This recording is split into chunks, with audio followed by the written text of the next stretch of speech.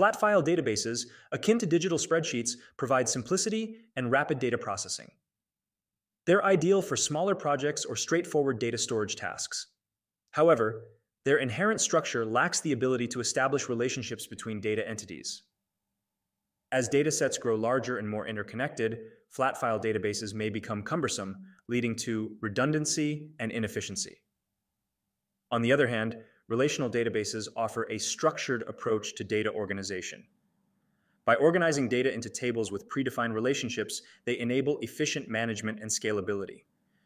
Through primary and foreign keys, relational databases establish connections between different data tables, facilitating complex queries and ensuring data integrity.